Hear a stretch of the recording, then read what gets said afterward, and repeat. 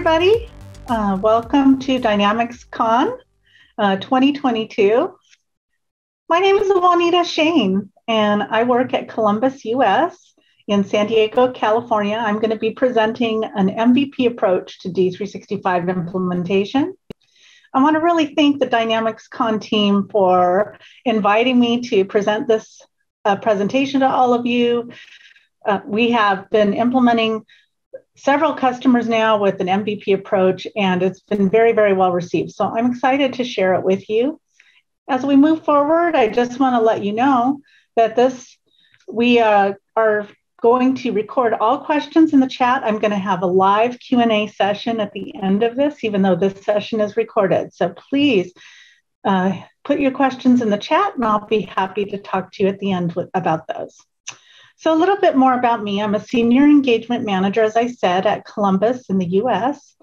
I've been leading Dynamics 365 and AX implementations here at Columbus since 2017, and for 3 years prior to that at Tridea Partners. So I have seen it all in terms of upgrades, large new implementations. I've seen interventions to add new functionality or help with support of an existing implementation. Prior to that, I worked for 18 years as a director of IT and program and project management in pharmaceutical companies here in San Diego. So I have a background in life science. So with no further ado, I'll get into our agenda today. So first of all, I'm going to probably be telling you a few things that you all can relate to, which are the business challenges you're facing today, why you are looking into either getting a new ERP system or why you're replacing your current ERP system.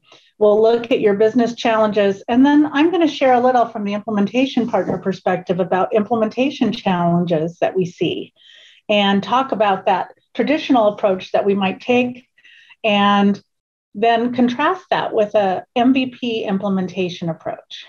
So some things that you'll see when I talk about the MVP approach are an ability to have a phased rollout of ERP functionality over time, but it allows you to get value out of the system so much faster and sooner by leveraging core features in D365 that are very rich, and also adopting the best practices that we can bring and share with you. It really does help your organization to embrace change. And Dynamics is an evergreen system. And so Microsoft is always bringing out new features that will benefit the platform, especially if you adhere to best practices. So at the very end, I'll close by comparing an MVP implementation approach with a traditional approach. So thank you. All right, so the challenges that many of our customers have are ones that might resonate with you as well. You might be using a lot of inefficient or manual processes, paper-based spreadsheets to drive your operational processes or to do financial reporting. This can lead to inaccurate inventory tracking. Your financial reports may be delayed, or your month-end close may be delayed because it just takes longer to deal with all of that manual data.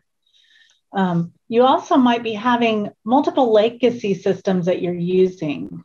All the systems are independent, they're not talking to each other, you have duplicate data entry, and you're trying to bring that all together manually to run your business. You also might have some customizations in those solutions that are very fragile, or perhaps they're performance hogs.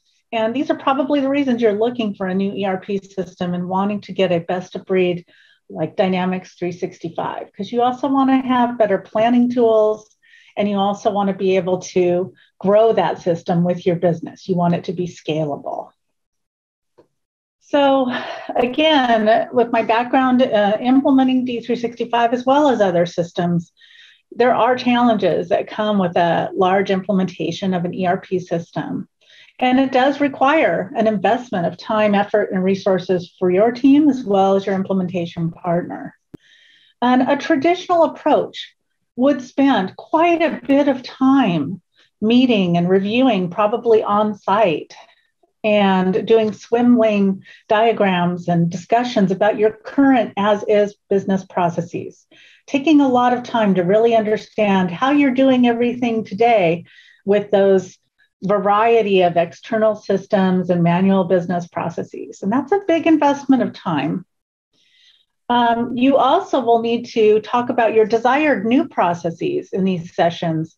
And you might need to have multiple meetings about the same process because some of your stakeholders don't agree. And there's further discussion about what the ideal new process might be. And so there's time that needs to happen with buy-in. Then as you're getting to, we're demonstrating the system to you with a standard implementation approach, there's going to be a desire to redesign standard functionality in an ERP system that matches your existing processes that you've come up with and you've been having to use for the last, 5, 10, maybe 20 years in some cases. So there's a lot of discussions about customizations and development that could be done. And Dynamics is a rich system. It does support development. But on the other hand, it takes time to create those modifications, to test them. And that's something that you're going to have to always be testing every time there's a new upgrade. That also delays your ability to get in the system and start testing the actual configuration because you're waiting perhaps on some of these customizations to come through, whether they're custom reports or whether they're more complex customizations. And so, as I mentioned, you would also need to test all of those customizations every time you have a Microsoft update. And the beauty of the Microsoft Dynamics Evergreen release practice is that you would be getting a new update every month potentially. So the more that you can use standard out of the box features, the less you would have to test as an organization on any of those updates that you choose to accept. So as a reminder, please, you might have some questions about this, so please put it in the chat and I'll be happy to take them after.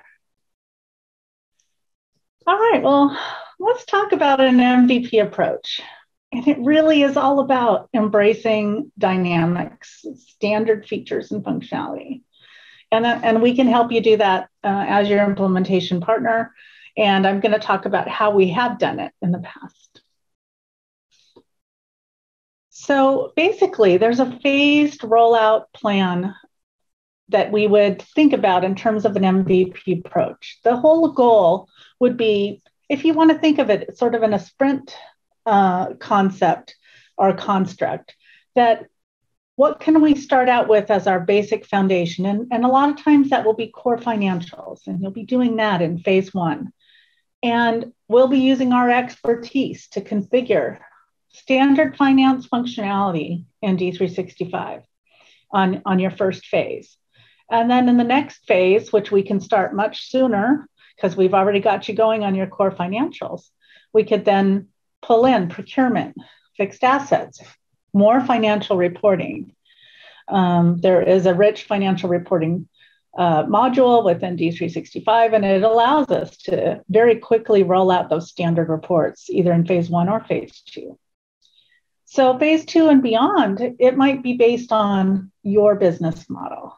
So we have customers that their next phase is going to be advanced warehouse. We have other customers that might want to have enterprise asset management might be another module that they want to roll out sooner than later. And so we'll work with you definitely on the roadmap. And so we take a strategic approach in terms of your MVP plan, but always the idea is that we would sort of crawl, walk, run. And when I say crawl, I want you to think of like a baby that's crawling across the floor really fast and you almost can't catch them. So that's, sort of a starting point is it helps with your change management to have smaller scale rollouts that are based on standard functionality. And then you can quickly move to the next step in a short time. Let me show you what that looks like in another way. So here's a little more detail about what those phases would look like on your roadmap. So for example, for finance, the processes that might be in scope would be your core chart of accounts, general ledger, accounts payable, accounts receivable, cash and bank reconciliation. There's room here to roll out your third-party products for e-banking, for example, like SK Global. Those do integrate with D365. And so you would definitely want the core structure to be in place, and then you would build that ISV implementation on top of that. Again, phase 2 might look like procurement and fixed assets, purchase requests, purchase orders, receiving fixed assets, for example. Process manufacturing. We've done this for manufacturing organizations, and they've leveraged supply chain, and they've started out with some basic MRP functionality, and then they've built on that over time. And the order of these phases will depend on what's best for your business. But in this example, I'm saying advanced warehouse and inventory management would come next. So, and then we would do further iterations of master planning, perhaps budgeting. And then we also could circle back to finance and build on top of what we've already delivered, what's already in production. We could build out project accounting, for example. So this is sort of the vision of laying the foundation and a plan, and we would do this strategically with you, at the beginning of an engagement.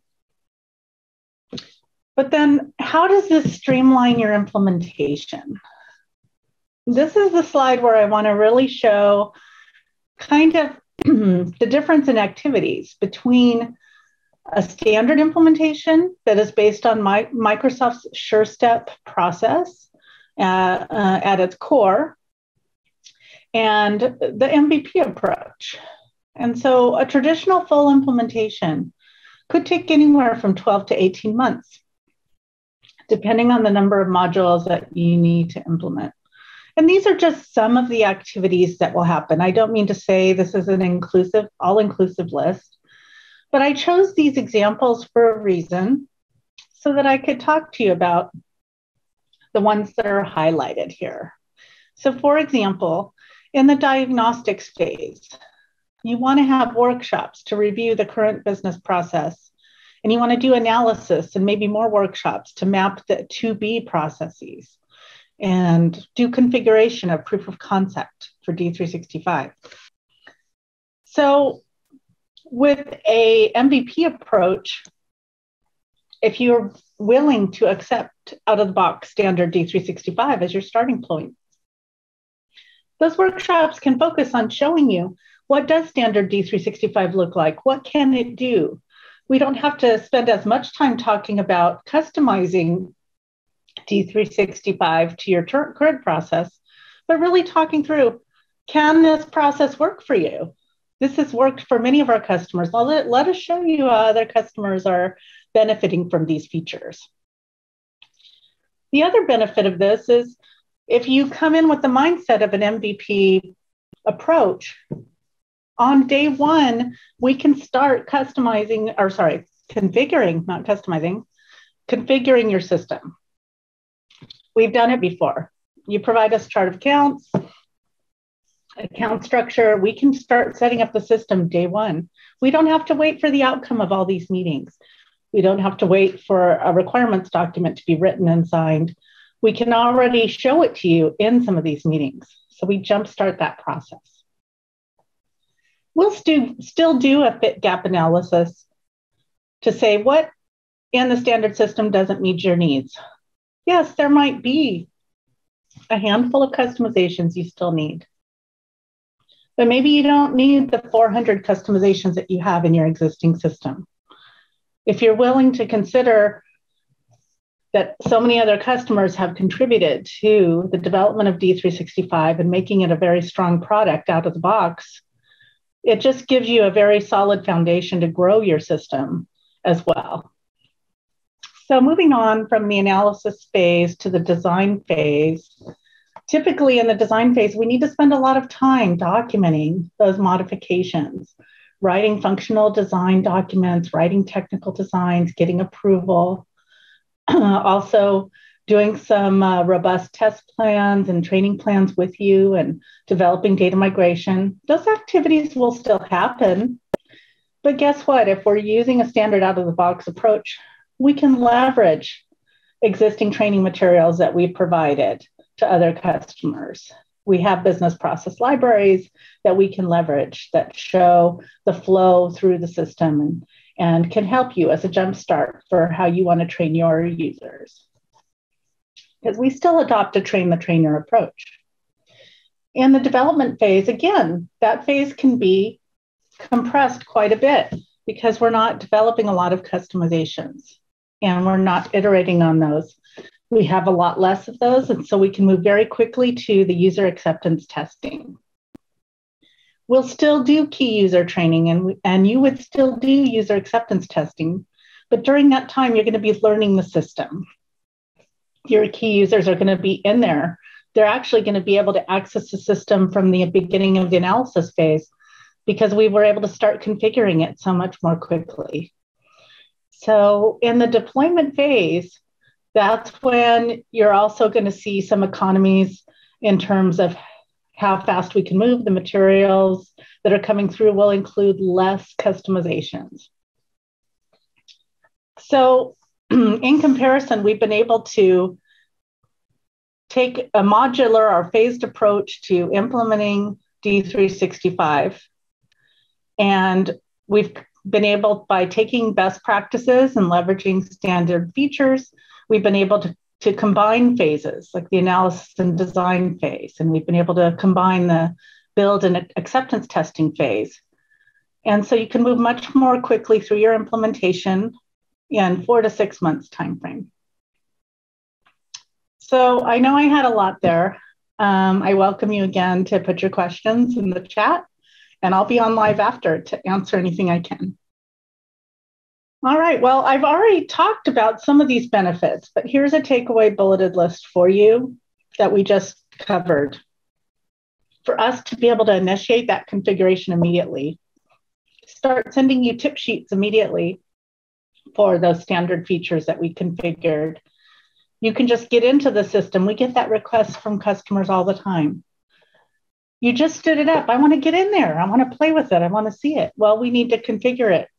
And so if you're able to accept best practices, then I think that the system will be more to your liking because you're going to come to it with an open mind. You're going to be embracing change. So there's that earlier exposure that helps you build confidence and buy-in with the D365 system.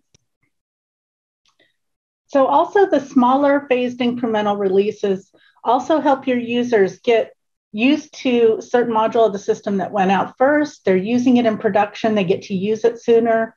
Then they're ready for the next phase. That's what we found.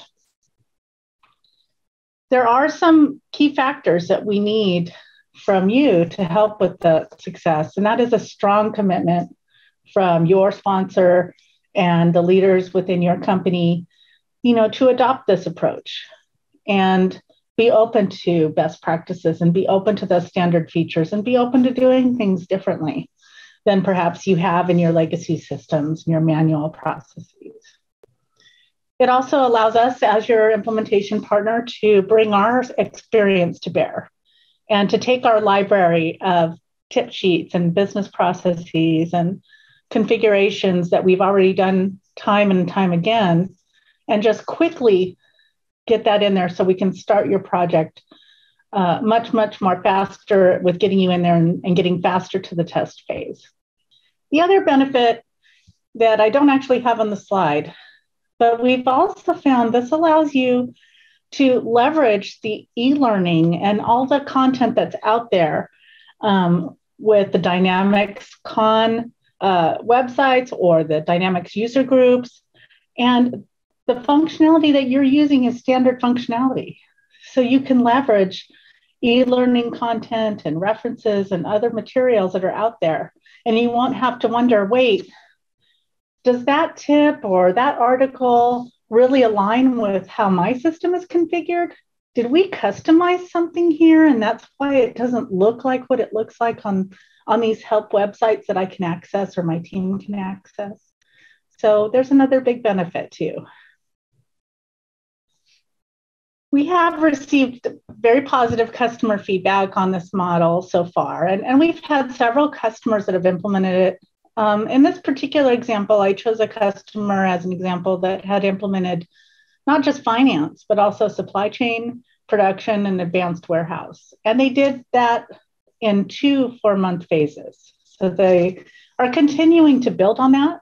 But here was their feedback at the end of the second phase, just that they needed to be judicious with their resources that would need to be consumed by the project.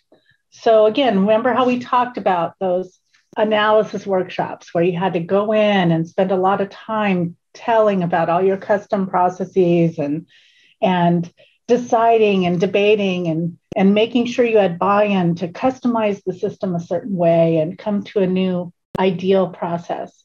The analysis on their business objectives and the ability to go ahead and provide out-of-the-box solution was scoped very well.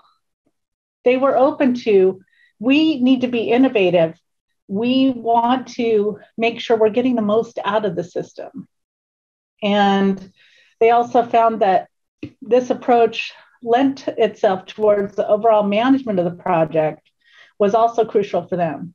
And it allowed for 2 to 3 of our team to deploy a full ERP system capable of running their business, not just today, but for years to come. So again, I have another customer that I'm working with right now, and they said, we're really happy with our initial finance MVP approach, but now we really want to build that next phase of the roadmap for finance. We're ready to put in fixed assets. We're ready to put in project accounting. And we want to keep on taking and leveraging standard D365. So also, I don't have the link here, but there are case studies on Columbus website if you really want more details. But I think this is a practice that other partners can do as well. So in closing, when you really have an aspiration to transform, maximize, and future-proof your business, a lot of people might call the MVP approach a minimum viable product. I actually, running these implementations, I don't see it as minimum at all. I actually think we're maximizing Microsoft's value proposition. And there's strength in the product, there's strength in where Microsoft is taking it in the future. And you are setting yourself up to take advantage of those features by accepting best practices. And you also have the chance to get the system into your hands of your users sooner and getting value earlier. So I want to thank you very much for your time today. And again, if you have any chat questions, put them in chat and I'll be on shortly to answer them. Thank you.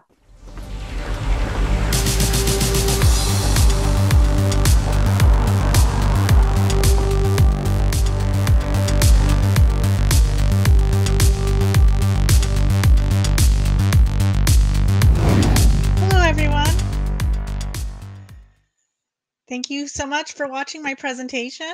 I see I have a couple of questions already in chat. Thank you so much. Bobby Small actually submitted 2 questions, so I'm going to respond. To your second question first, Bobby. Who in the organization do I recommend as the project owner? So this kind of speaks to a governance model, and what I've seen is different customers have different roles within their organization. And so I typically don't call it a project owner. I would typically call it a system owner. And it might be multiple folks, would be system owners that are champions for these processes and for the business, and they would play pivotal roles on the project.